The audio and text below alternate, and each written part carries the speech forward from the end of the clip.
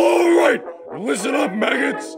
I am drill instructor Ruben Sim, and if I were to make a lucky guess on why you're watching this video, it's because your sorry ass is currently banned on Roblox. If I had anything less than 2 nuts hanging between my legs, I'd say something along the lines of, you broke the rules, you go to the penalty box. Lucky for you, both of my testicles are still in my possession, and I know better than any of you that Roblox moderators are some of the most unreasonable, unpredictable, and unacceptable form of authority on the internet. If you make it to the end of this video, you will be a Roblox support weapon.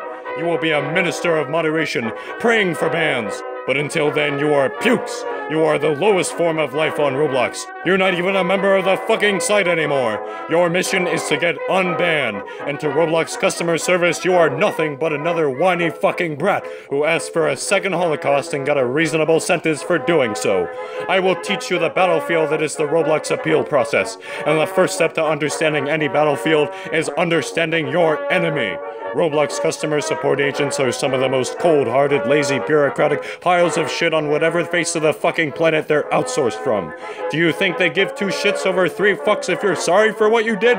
If a moderator personally came to your house and fucked you in the ass, their first question would be, what did you do wrong? The first thing you should know about the customer support agent is that they do not care. They do not sympathize. They could watch a city's worth of children's accounts turn to ash in the blink of an eye, and you would not hear so much as a goddamn sniffle from them. If you are to appeal successfully, you are to abandon any idea that the person on the other end of your email has any ounce of respect for you or the pathetic role-playing surrogate you call your account. Once you get that through your thick fucking skull, it's time to move on to strategy. Roblox moderators are somewhat human. They make mistakes. The machine that reads and processes your appeal understands this. And from my own personal experience, 90% of successful appeals are the result of a perceived moderator error.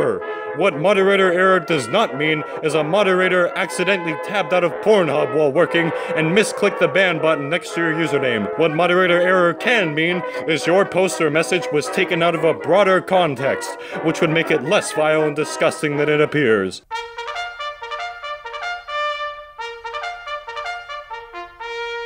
Let's say, for example, I get banned for posting on the forums, "I'm gonna shoot everything that moves."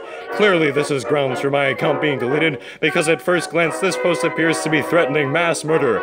However, it is entirely possible that this post could have been made in the context of photography. I could appeal this ban and claim that I had posted a thread about landing a job as a professional sports photographer, and that my plan for my first gig would be to shoot photos of everything that moves. This would likely get my account unbanned regardless of whether or not this was the actual context of the ban. The truth is, customer support agents do not have the time or patience to review the context of every appeal, and if your case is good enough, they'll probably have you unbanned without even fact-checking a single fucking detail. So if you want to play by the books, your best chances of survival are to use the argument of context, even if that means lying about it.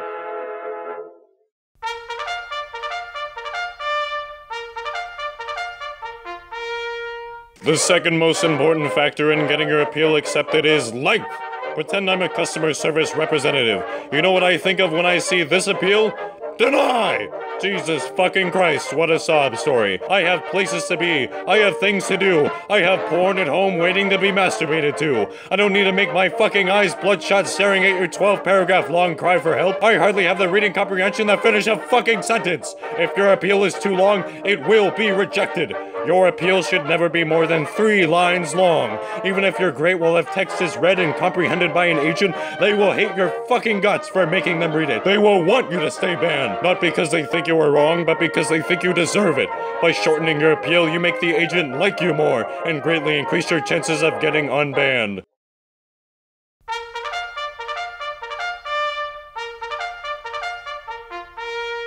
The third and final property of this mighty battle for your account is attitude. Remember what I just said about agents liking you? If you type out your message like some bratty shitbag who's so mollycoddled you're still breastfeeding, you'll most certainly get your appeal denied. Be respectful, be polite, suck up to the almighty artificial intelligence email bot you're up against. If the agent that gets your appeal senses you have a stick up your ass, deny!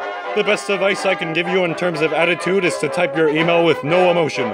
You must show no fear, no joy, no determination. And goddammit, if you try to be a smartass, you will be disregarded harder than US senators disregard the grieving families of soldiers killed in action. Roblox is a bureaucracy, only lacking policy where it hurts the community the most. The only way to stay alive in such a hostile environment is to use your overseer's laziness and incompetence against them. Hopefully you've learned something, Private.